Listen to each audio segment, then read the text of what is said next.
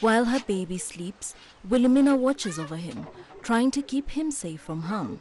There are many dangers lurking, and one of this is a constant threat of contracting malaria. Wilhelmina lives in Wilkister, a dusty little town in the country's north. The health ministry normally provides all pregnant women with mosquito nets because of their vulnerability, but one wasn't available at the facility she visited, and she fears that she and her child are vulnerable as she has experienced frequent bouts of malaria. The last time I had malaria, the facility didn't have the medication in stock. I went to the pharmacy, but it was expensive. The World Health Organization estimates that there are 229 million cases of malaria worldwide. The disease killed more than 400,000 people in 2019, more than two-thirds of them children.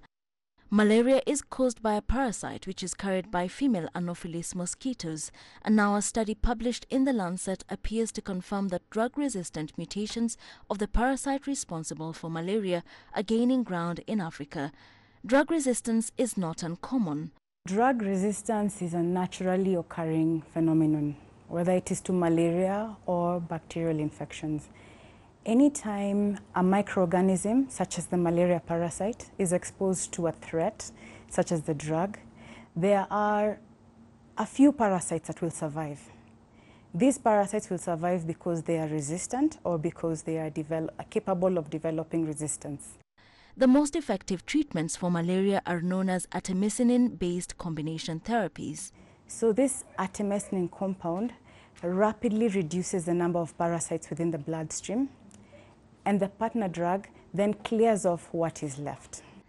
Certain practices, however, contribute to drug resistance.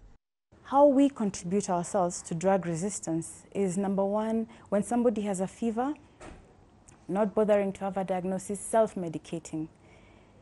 The truth is there are many causes of fever. It's important to give an antimalarial where malaria has been diagnosed.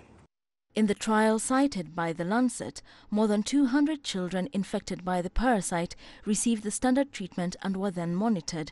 3 days post-treatment, about 15% had detectable parasites. Kenya has seen a 25% reduction in malaria cases in the country, a result achieved by putting in place strategies that include improving detection of malaria, having community management strategies that involve community health workers, and starting treatment as soon as possible. Drug manufacturing companies also continue to innovate. And across the region, as information spreads, ordinary citizens continue to do their best to battle the disease. Wilkister, Nyabwa, CGTN.